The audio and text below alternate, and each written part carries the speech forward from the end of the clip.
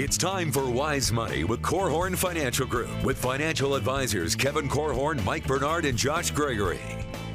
Welcome to another episode of Wise Money with Korhorn Financial Group, where every week we're helping you take your next wise step in your financial life. Hey, thanks for being with us. My name is Mike Bernard. I am your host. I'm also one of the CFPs on the show. With me in the KFG studios, CFP Josh Gregory and CFP CPA Ryan Fair back with us again. Yeah, glad to have you, Ryan. Thank you. Well, what do you need to be on the lookout for as you get your taxes done this year? We don't have the issue like we did a year ago about dealing with all those new tax law changes, but there are several items that you need to be aware of and confident in as you prepare your taxes this year. So we're going to be welcoming back Ryan Fair, CPA, as we said, to the program, and hopefully he'll give some great help and also answer your questions on today's show. That's right. Speaking of questions, we've got a question bank full of them. So if you've submitted questions recently, we do have a little bit of backlog, but we've got some great tax questions that we're going to be hitting. We'd love to hear your questions. If you have needs or tax questions or whatever, we want to hear from you. You can reach out to us a few different ways. Call or text us, 574-222-2000. That's 574-222-2000. Online, wisemoneyradio.com. There's a spot for questions right there on the right. And then wherever you're at in social media, we're there too, and you can submit questions there as well. So whether that's Instagram or Facebook or Twitter or whatever, the YouTube channel, just search The Wise Money Show. Submit questions that way. All right, Ryan. Yes, sir. How you feeling? I mean, we are on the cusp of tax season, right? It's happening. It's happening, man. I am calm, cool, and collected so far. So far. That's good. How many cups of coffee have you had so far this morning? I'm on number 13 so far. All right. So, but yeah, we're on the cusp of a great tax season. We've got a full team. The team at KFG, so we help people with all sorts of stuff, but our specialty is connecting all those things together into one plan. But our tax team, we're going to do 2,700 returns this year, somewhere in that range. Yeah, and so we're starting. So even now, we've got a lot of business tax returns that are already completed. So as soon as the first of the year happens, we start working on tax returns for our small business clients. So that's S-corps, partnerships. We've got a ton of those done already, which is a good jump start. Mm-hmm. So maybe wonder what else we're doing this time of year in our department. We're busy wrapping up all of those financial statements for our small business clients so that we can then prepare the tax returns. So that's what our accounting team is. They're burning the midnight oil now also. Mm-hmm. And then payroll. Payroll is humming in the KFG empire this time of year. So obviously everybody that receives a paycheck knows that after the first of the year, they're expecting their W-2. That's what we're doing right now. We're putting the finishing touches on all the W-2s for all of our business clients that we do payroll for, getting those sent out to the employees so that they can then start working on their tax return. That's right. So it's a full, well-oiled machine going on right now, but very busy already and busier to come. But I mean, it's fun. We love it. It's busy, but I mean, we get to see a whole bunch of people right in just a short amount of time. So. Yep. All right, so we had the big tax law changes that took place in 2018, and that created a big stir when you got your taxes done, and things were different. The forms looked different. Yeah. Well, we don't have that for 2019. The forms we do. Oh, well, this is the thing. So I guess, Ryan, and then Josh, I want you to share as well. I mean, what's the number one thing you're telling people to be on the lookout for? Maybe I should be on the lookout for different forms. Yeah, so we'll just hit the forms real quick. So if you remember looking at your 2018 tax returns, they did look entirely different. Terrible, actually. Terrible, I really disliked it. Right. They weren't helpful at all. There was very little information on the 1040. And instead, Congress made 6 new schedules that all of the information went on so that they could basically say that they condensed the 1040 to a half page. And then there was a bunch of blank half pages. They threw a grenade in there, blew the whole thing up, scattered lots of existing lines to different pages, and all in the effort of simplifying, right? Right. That's how Congress does works. best. That's okay, right. So what's going on? So yeah, they kind of reverted back, kind of merged the 2017 forms with the 2018 forms. And so they put a lot of the primary lines back on the 1040 so that you can actually look at your 1040 and, tell What in up the from world is down. going Yeah. on? Yeah. Oh, that's so good. so they did take a step back and make it a little more user friendly. So Okay. Yeah, so so that's that's good. one thing to be on the lookout for. yeah, not a big deal, but every year we still deal with withholding problems with taxpayers. Is something, when you start a new job, or if you, get that notice at the end of the year that you can change your withholdings, kind of blow it off, because that seems like, one of the easiest things, like, oh yeah, they just withhold the taxes from my paycheck and I'm good to go. Well, a lot of people do think, and I'm not poking anyone in the eye, but do think that the withholding of the taxes is paying the tax. Right. But no, they're just setting it aside. You actually calculate how much your tax is supposed to be on your return. And it's when they're not withholding the right amount Right. that you get in trouble. Right. And we see examples every year, lots of them actually, where, people just get blindsided with having the incorrect withholdings taken out of their paychecks each year.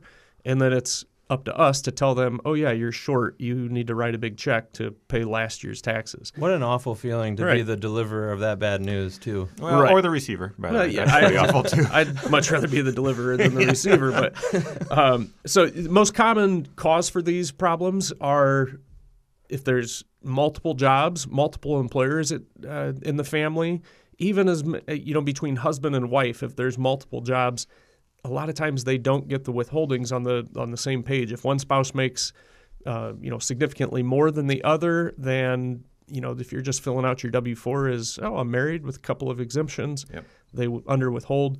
The IRS actually is aware of this and has made some good steps in trying to resolve it.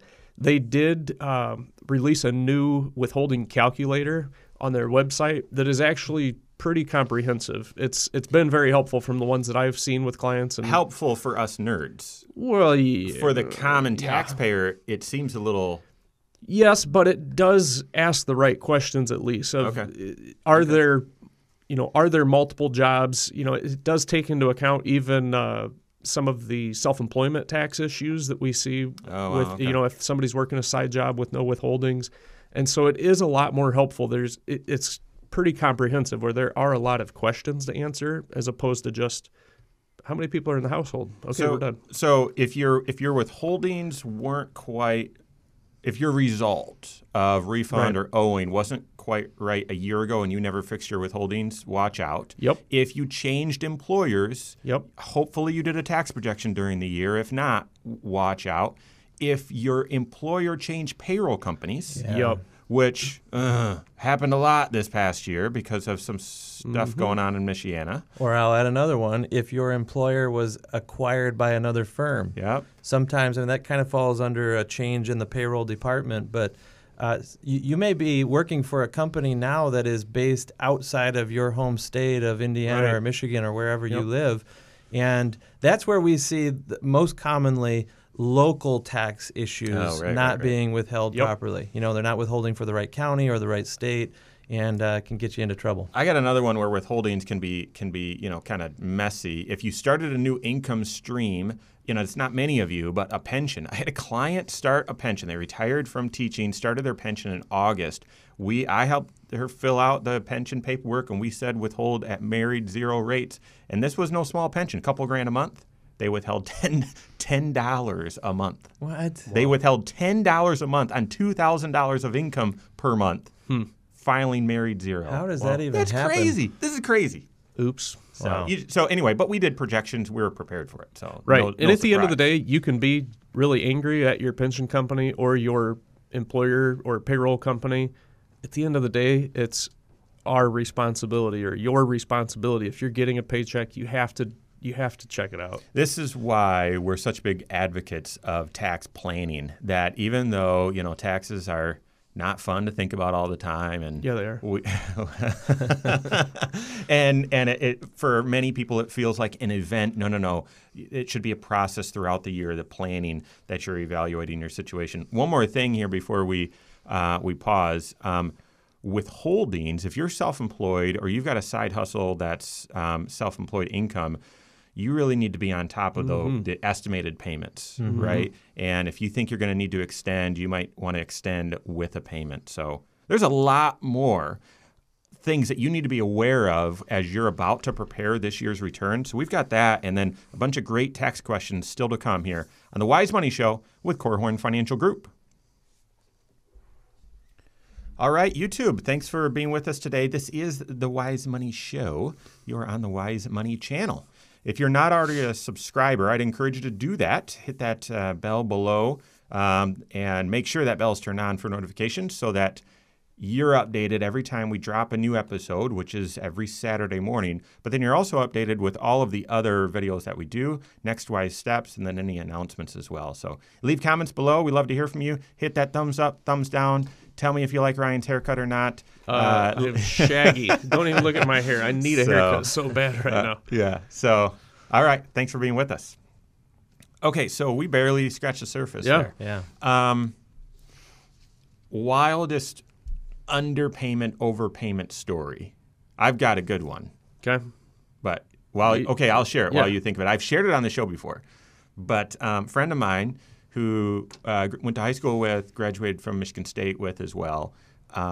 He was an accounting major, and he didn't have his CPA yet, but he was working towards his CPA and went and worked in Chicago for one of the big four accounting firms and graduated from Michigan State, started working in May, and goes to do his taxes the next February, and he owes thousands of dollars. This is his first real tax return, and he grew up, not very well off, and so this is a big deal. And owes thousands of dollars, and he's like, "What happened?" Yeah, they never withheld federal taxes. None. Wow. Sounds like a Zero. Michigan State grad. No, like his company, which is a big name, sounds like a big black bird that flies around, and. It's not Raven. And they just, because he filled out his forms correctly, he just never looked at his pay stub. He never did tax planning, just assumed it was being taken care of. I mean, that can happen in any field, though, right? I mean, the old saying, cobbler's kid who has no shoes. Right. It's part of the reason why, no matter who you are, it's important to have extra set of eyes. Yeah. A financial planner could have caught that for him, going through the 6 areas of financial planning, or if he had run his own tax projection, all that's important. But you do your own projection? I do, yeah. You? I have. Yeah. I do as well. So I think I do. If you're listening, and you're not doing comprehensive financial planning, which we call one plan, and you're thinking, well, how do I do this? I think I do my first projection probably August. I got to get past the midway point and start. I guess get a little bit more clarity. I'll do it maybe in August and then in November, or so. I do the projection just to make sure I've got plenty of margin of error. Ryan makes fun of me actually because I get too large of refunds back. Yeah. It's an emotional thing. I hate the thought of writing a check to the government. That just you are going to that would wreck my day. Will you light this guy up here on YouTube in the comments below? Just light him up. It's all right. Stupid. Being emotional about your situation. Come on. I know the government is sitting on my money, not paying me any interest, but neither are the banks. and my credit union's doing the same thing, right? All right, so let's share. I've got at least one. Let's share at least one more, and then for each of us, things to be just watch out for. Things to be aware of, and then we'll talk about. You can do it yourself. You can go to a chain. So, and then I heard my breathing a little bit, and when I looked over at you, we were back to this. I like to get right up to the mic so you can hear my breathing. So I think the sweet spot that I found is if you're like this, about there, because it's gonna catch. It'll catch your voice, and so the temptation is to lean in. All right, we ready? Right, let's go.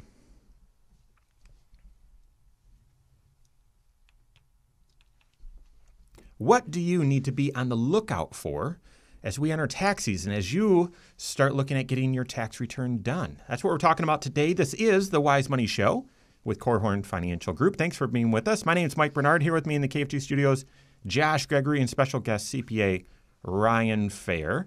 To stay up to date on all Wise Money content, you can do so a couple different ways. Online, wisemoneyradio.com is how you find us. And then wherever you're at in social media, we are there as well. And so you can check us out and stay up to date and leave questions there as well. Also want to say thanks to the attorneys at Ledoux, Kern & Keene, also known as South Bank Legal, and First State Bank for making the Wise Money Show possible. All right, before we transition into listener questions, just talking about, hey, what do you need to be aware of when you're going to get your return done this year? Ryan said forms are going to look a little bit different. And then we all said continue to watch out for the horror stories of mis-withholding. So under withholding, or like Josh, way over withholding. So be on the lookout of that. What else do you need to be on the lookout for as you're doing your tax return this year? Yeah, I don't know if it's a lookout thing, but it's definitely a discussion point with many of our small business clients, talking about all the depreciation options that you have available when you're doing your taxes. So everybody knows depreciation. No, not everybody knows. So let's tell everybody so they know. Depreciation is when you buy an expensive piece of equipment that has a long, useful life. Typically it will last a number of years. So you can think of machinery or equipment or buildings. Vehicles. Vehicles. Any equipment that's used for the business that has a long-term useful life. And instead of automatically just expensing that or writing it off in the year of purchase, you can depreciate it, which means write off a chunk of it each year. And the government has all kinds of confusing scenarios of when stuff gets depreciated, how many years it gets depreciated over. There's lots of options. On top of the regular, what we call the regular depreciation, it's MACRS, which is Modified Accelerated Cost Recovery System. And in addition to that, that's where you just spread it out over a number of years and write it off. They've given us a lot of options as far as special depreciation, which is also known as bonus depreciation, where you take it faster, it right, accelerates right. how you get to write those off. So with the new tax law, the automatic bonus depreciation is you write off 100% of it right up front in the year of purchase. And if you have to actually elect out of that special depreciation if you don't want to write it all off. There's certain phase outs and limits, but you can even take a loss as a result of that bonus depreciation. I like how you frame that as a discussion point with small business owners, with clients.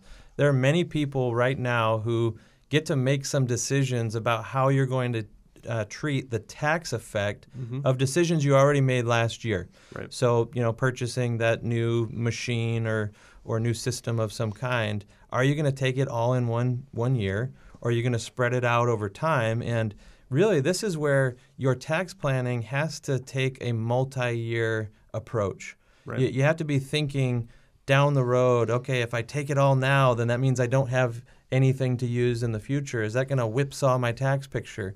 Is there something special about this particular year that maybe it's a higher income year and I would really value that bigger write-off right now? Yep. Maybe you're on pace already here just a month or two into the year. Maybe you already know that next year is going to be awesome on the tax return. Yeah. So this is the closest I ever came to cutting someone off on the show. It'd be too much talk about depreciation, but at least you ended with a punchline like, "Hey, it's different this year." Okay, so here's one thing I'd tell you to watch out for. If you've heard about this cool strategy called the backdoor Roth IRA, you thought it applied to you, or maybe parts of it did, and you said, "I'm doing it." And if you already had pre-tax money in your IRA, you watch out for that. And I've actually, we did some Wise Money Minutes on this. We've talked about it on the show before. I just had several people in the fall of last year talk to me about, hey, I just did this backdoor Roth IRA. Well, you think it's a good move? And we're not doing one plan with them. We're not doing comprehensive financial planning. So I would just ask them, and they're like, oh, yeah, I've got an IRA. Oh, if you did, then when you converted that contribution, you actually are going to have to pay tax on the money that you converted. So you got to watch out for that one. You know what? I actually had a story very similar to that one. Brand new client who has been contributing to an IRA over the years, but they were not eligible to take a tax write-off for those contributions. Okay? Because a lot of people don't realize this. Anyone can contribute to an IRA as long as they have earned income, wages, in other words. If you got a paycheck, you could contribute to an IRA. Bill Gates or Warren Buffett could throw money into an IRA if they want to. Not everybody gets to take a tax write-off for it, though. So on your tax return, many people, if your income stays low enough, you do get a deduction for that contribution. If not, the money still goes into an IRA. It's just considered already taxed money in that IRA. And as it grows, it's growing without being taxed, but someday you will pay tax on the growth, okay? Compare that to, it sounds a lot like a Roth IRA contribution, doesn't it? When you contribute to a Roth IRA, you're doing it with money that's already been taxed. But the difference is the growth accumulates over the years without ever being taxed at the end when you start spending it. And so this particular client, they thought they were contributing to an IRA. They prepared their own taxes. They used TurboTax.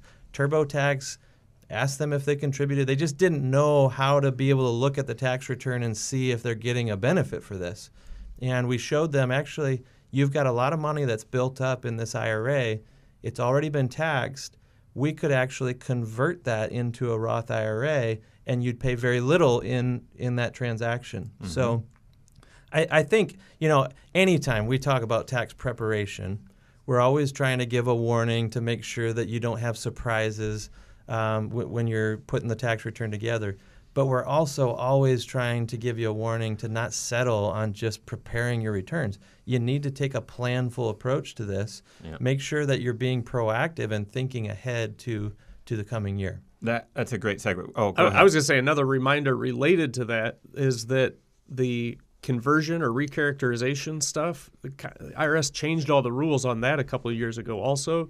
So you can't undo some of those conversions like you used to be able to. So that is a reason you have to do tax planning. You can't just undo it at the end once you figure out it was wrong. Well said. Well said. In the spirit of surprises that could happen, one of the things that we are often looking for each time we examine someone's tax return is how is this tax return we're looking at, so looking at your 2019 return, how's it going to be different in 2020? And one of the places that sometimes families get caught off guard is when children reach age 17. They don't realize that all of a sudden you go from getting a $2,000 child tax credit to now maybe getting $500 for that child. Maybe. A $1,500 swing.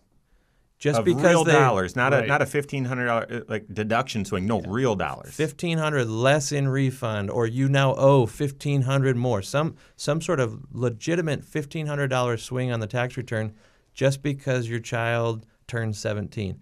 Don't miss that, right? Mm-hmm. Just sometimes we think each year is going to look a lot like the year before, and there are some meaningful milestones along the way in your family's life, certain ages and whatnot, that can cause last year to be very different than what this year is going to be. Okay, so maybe the last thing that you should be on the lookout for as you're doing this year's tax return is if you're saying, I'm in the program where I'm maxing out my HSA or maxing out my IRA or Roth or my 401k, be on the lookout, be aware that contribution limits, for the most part, went up for 2020. So even though we're talking about your 2019 return, be aware of what the new limits are for 2020. Ryan, can you hit those real quick? Sure can. For IRAs or Roth IRAs, the contribution limits actually stayed the same for IRAs and Roth IRAs. So you can do $6,000 if you're under age 50 and plus an extra $1,000 for catch-up if you're over age 50. Your 401k and 403b limits did increase. So if you're under 50, they went from $19,000 up to $19,500. And then if you're over age 50, went from $25,000 to $26,000. And real quick, simple IRAs, we have a lot of clients with those as well. Contributions went from $13,000 to $13,500 for anyone under age 50. And with the catch-up, they could, if you're over age 50, it went from $16,000 to $16,500. HSA went up $50 for an individual and $100 for family coverage. So $3,550 or $7,100. All right, we've got tax questions coming up so that you've got clarity as you're going into this tax season. So that and more coming up here on the Wise Money Show with Korhorn Financial Group. All right, do we scrap? I think this next question that I have in the outline would probably take a full segment. Yeah. Do we keep it or What scrap is the it? next question? I haven't really even looked You've at this. got, when you're going to do your return, you can do it yourself. Oh. You can go to a chain or you can go to CPA. I like drawing that distinction. I like doing that right at the beginning of tax season. Yeah, I do too. So should we do it? Sure. I think we should do it and just maybe condense it so it's not the whole segment. Okay. I'm good with that. Yeah, and I was teasing about yanking you on the depreciation, but I'm listening. I'm like, he's still talking about depreciation. and then you were like, okay, and then here's the news, and it's like, okay. Well, you think about farmers, small business owners, self-employed individuals. It could affect a lot of people. Oh, absolutely. And then there's just some nerdy listeners that like to learn more. Yeah, somebody got excited. Yeah. Somewhere. Yeah. All right, well, let's get into a third segment here. We'll start with that question, and then if we get into listener questions, you want to hit Emily's first, way at the bottom, second page. Let's do that.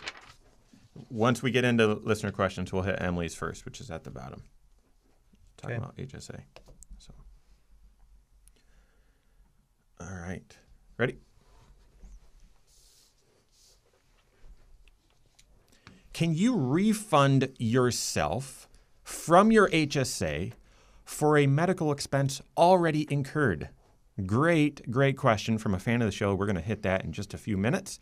This is the Wise Money Show with Korhorn Financial Group. Thanks for being with us. My name is Mike. Here with me in the KFG studios, Josh Gregory and CFP CPA Ryan Fair. Thank you to Bethel University Adult and Graduate Studies, as well as Diane Bennett and her Inspired Homes team for making the Wise Money Show possible. Also, if you're not watching the show on the YouTube channel, or if you're listening on the radio right now, but you spend a lot of time on YouTube, check us out. Just search Wise Money Show on YouTube, and I'd subscribe to it, and I'd turn that bell on, because not only is every episode of the Wise Money Show airing there, we also have other videos that we publish every single month, next wise steps and other things that you're going to want to catch up on. So find us there, Wise Money Show on YouTube. All right, tax season is is happening right now. We are on the cusp, and I know that you have a few different options when you're trying to get your tax return done. I'm not talking about tax planning. Tax planning you do with your certified financial planner throughout the year, hopefully in a one-plan process where they're working with your CPA, right? But to just get your taxes done, you've got a few different options. You can do it yourself.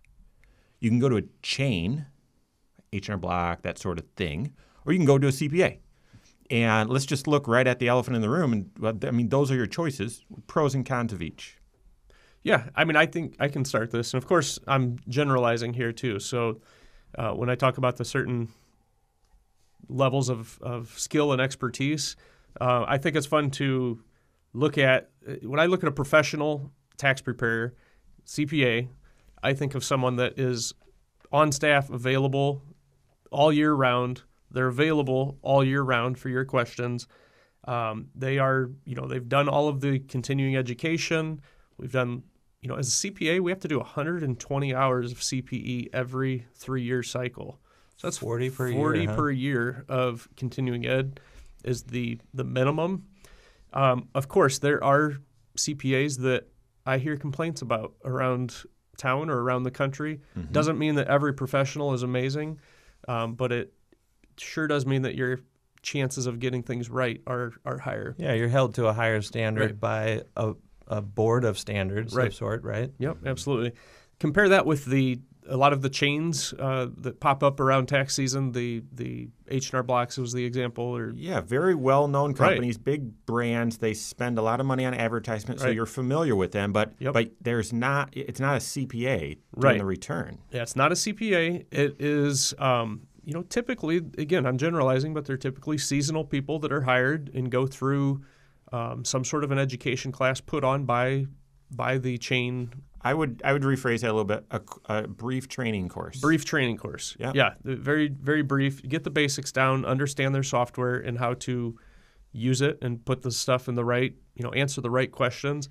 So when I look at the skill levels or expertise, I kind of generally say they have 3 or 4 months of expertise that they do their craft throughout the year, and then compare that even with yourself. If you're saying, hey, I'm going to do TurboTax this year, you've got 1 or 2 days of expertise as far as your skill level here. Hoping for 1 or 2 hours of expertise, right. maybe, right? But you're relying on the expertise of the developers of that system, and That's right. and the biggest flaw that I've seen with that system, Josh already sort of mentioned it, is you go through that and it just asks you a couple questions and you just answer either what you think happened, or just answer the question at a surface, but then you never really can see the return and how it impacts. And so, and then even then, going back to the skill level, your familiarity, even if you were looking at the return, you might not 100% know exactly where things are supposed to be and what it all means. So, yep.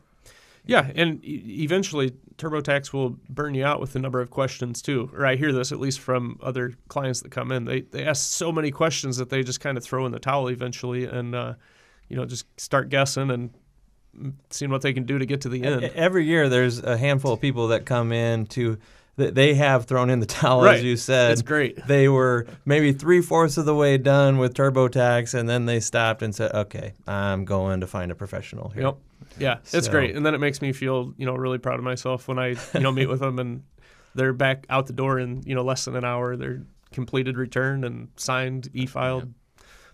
It's fun. You mentioned, I would just point out a couple things. Number one, you mentioned that year-round, a CPA and a CPA firm is going to offer year-round service and availability, right? As if you get one of those love letters from the IRS, and then I'd also mention that the self-prepared TurboTax or whatever self-prepared tax process is really I would call it a counterfeit solution to a real problem.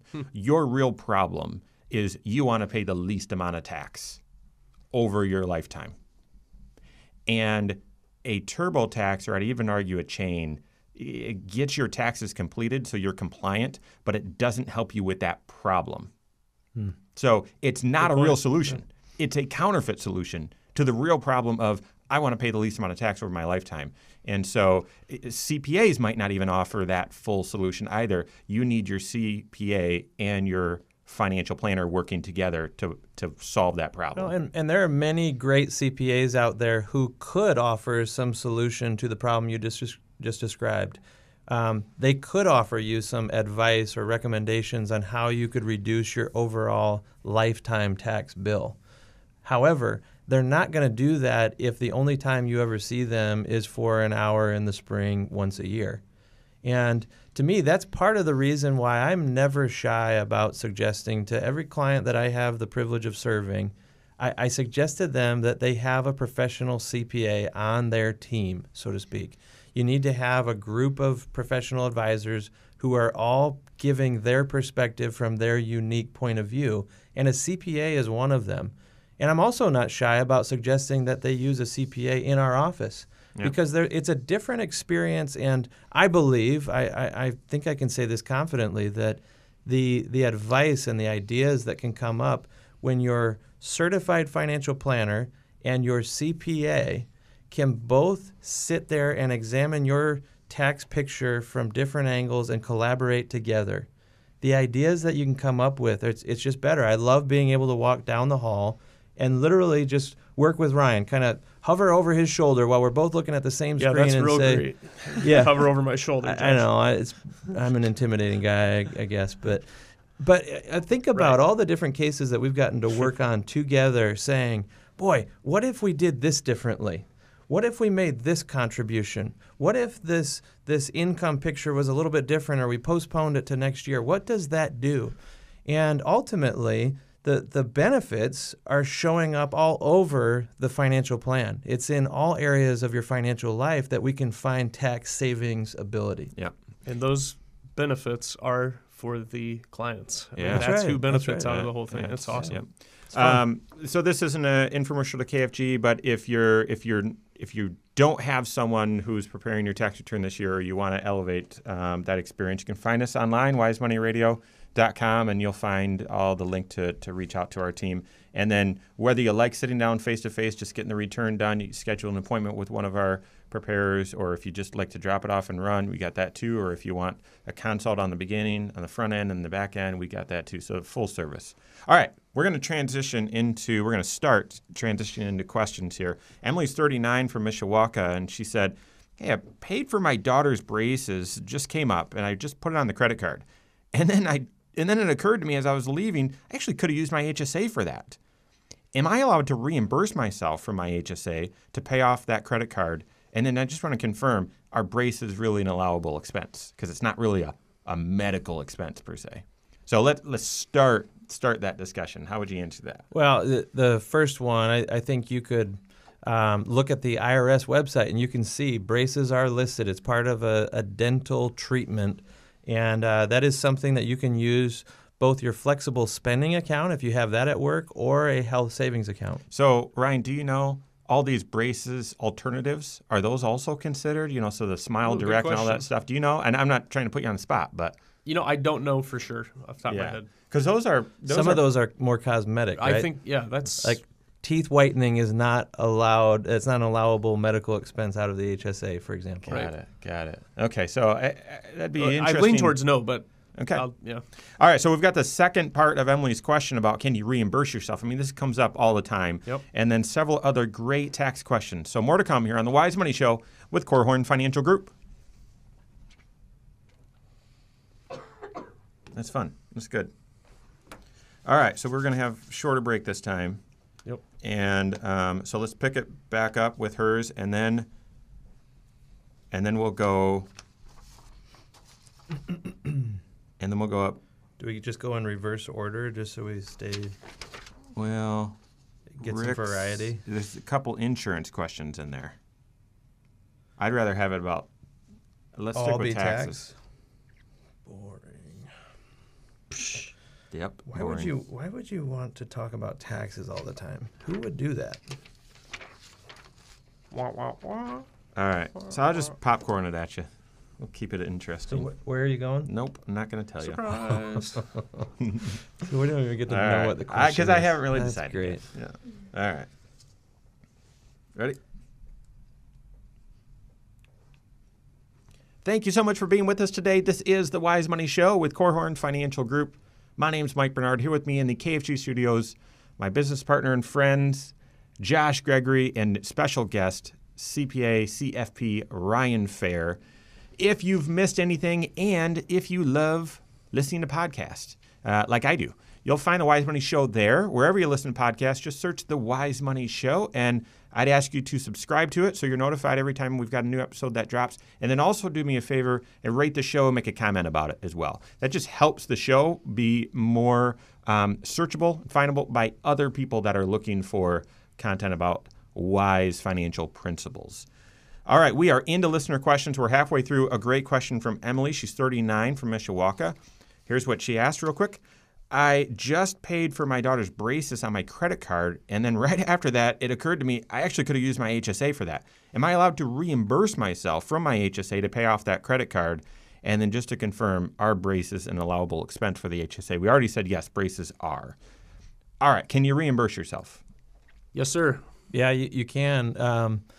You could even, I believe, make a contribution to the HSA in this calendar year. Maybe there wasn't even a whole lot of money in the HSA. You could make a contribution, and you get a tax write-off when you make that contribution. When you pull the money back out, as long as you're using it for qualified medical expenses, and as Mike said in our last segment, we already told Emily, yes, those braces should be a qualified medical expense. So the question then is about timing. Right? When can you pull the money out? Can you reimburse yourself after the fact? Or does she need to have spent the money out of the HSA directly to pay for those braces? The good news is you can reimburse yourself, and there's even a strategy out there that says you could reimburse yourself many years down the road as long as you've kept good documentation and receipts on what those medical expenses were. So the catch, though, is that the HSA has to have already been open before you had the treatment or before the medical expense was incurred. And the contribution needs to happen when you're eligible to make contributions. Correct. So you can't hear Josh say, well, you can reimburse yourself way out in the future and throw money into an HSA when you're not Correct. eligible. That's right. Just to reimburse yourself. Thanks for clarifying that. That's good. But you're talking about a planning point that I think it's just less intuitive.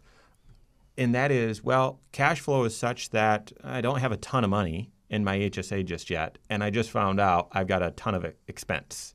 And so as the year goes on, I'll have the cash flow, but I've got the expense right now.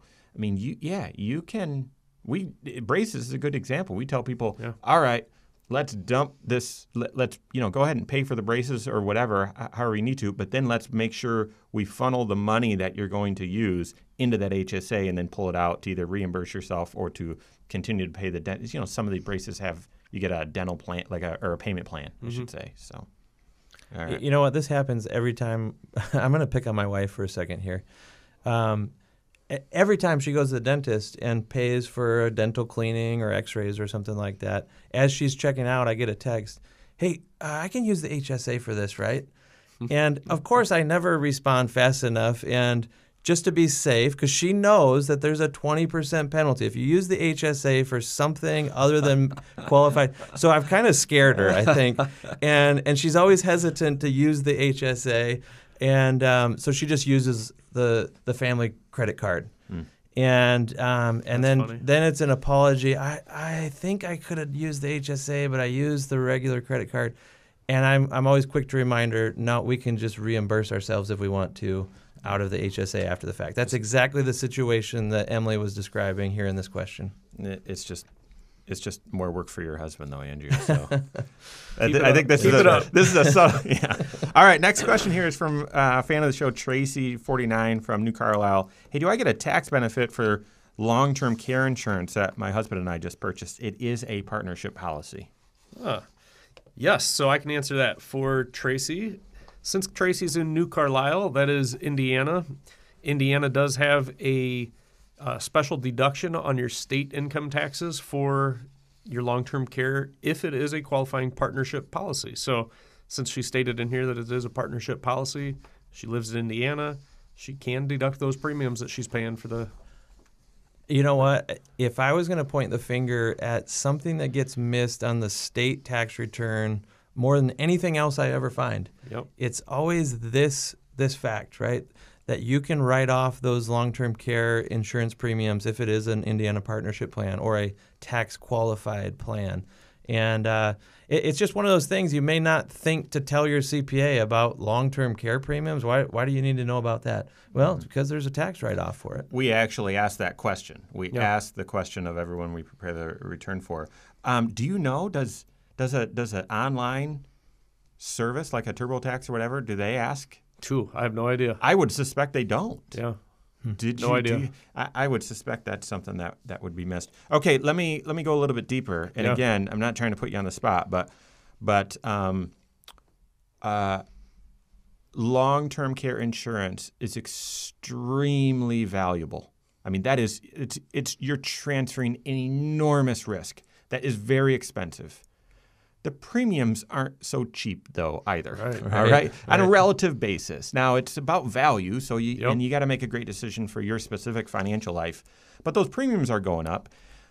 Are you allowed to deduct the full premium on your state return? Because I believe on your federal return there is a limit, right? Based on your age. That's right, yeah. Mm-hmm. And you're writing it off in the medical expenses of your Schedule A. So you may or may not get really any benefit on the federal side. Right. But on the state side, you get to write all of it. What about self-employed, Ryan? Tell us. Fancy. Yeah. Self-employed health insurance deduction, long-term care can qualify there. It can. You're right. It's a big deal. On a Schedule C, right? Yeah. Well, it shows up on the front page. For people who file a Schedule C. Mm-hmm. Yep. So if you're retired and you've always thought about starting your own business, there you go. Good time for it. Right. All right. So speaking of retired, starting something, Troy's 43 from Elkhart, and we'll try to sneak this one in here. In 2018, I started having some side income that is paid to me via 1099. I was shocked last year how much tax I had to pay on that side hustle. Yes, What Troy. options do I have to lessen the tax on that income? Well, first, let's start by describing what the tax hit was that got Troy's attention. So when you are making side hustle income like this and paid via 1099, or even if you don't receive a 1099, of course, that Still income's counts. still supposed to be That's right. reported. So anyways, you're considered self-employed at that point. And so any profit that you have at the end of the year, so that's income less all of your expenses directly related to the production of that income, any profit that you have is taxed as ordinary income, just like any other income that shows up on your tax return is for federal, state, and local taxes. But then you also get hit with something called self-employment tax. So for W-2 employees like us in the room, every paycheck that you receive, you see FICA or Social Security and Medicare taxes be taken out of every paycheck. That 4-letter F word. Yeah, yes, that's what I think of too. But if you do the math on it, it ends up being 7.65% that comes out of your paycheck for Social Security and Medicare. You never see it as the employee, but your employer is also matching that and paying another 7.65%, 15.3% total between Social Security and Medicare. When you are self-employed, you get to pay both halves of Social Security and Medicare, and it all needs paid in either through estimates or through when Troy paid it at the end when he was doing his taxes. Well, and it just underscores why it's so important if you do have that side hustle to become a fantastic accountant in a way, you know, a bookkeeper that keeps track of all the medical expenses that are applying to that business, because not only is it reducing the expense or the profit at the end of the year, but it's saving you federal tax and the self-employment tax. Yep. It's kind of a double whammy, and ultimately it saves you state income tax as well. So this is where your depreciation, that geeky stuff Ryan talked about earlier, that's really important. Getting all your deductions, claiming vehicle expenses, that's a big important one. So if you're trying to lessen that load, Troy, make sure you're capturing all those and working with the CPA. Outside of that, there's not much you can do to eliminate self-employment tax, but you can save on some taxes by funding a retirement account and HSAs and those sorts of things. So, all right, Ryan, thanks for being with us. We're going to have Ryan back on the show in about a month or so. Give us a midway checkpoint on tax season. But that's all the time we have for today. On behalf of Ryan Fair, Josh Gregory, myself, and all of us at KFG, have a great weekend. We'll see you next Saturday for Wise Money with Korhorn Financial Group. Securities offered through Silver Oak Securities, member FINRA/SIPC. Advisory services offered through KFG Wealth Management, LLC. Doing business as Korhorn Financial Group. KFG Wealth Management, LLC and Silver Oak Securities Incorporated companies are unaffiliated.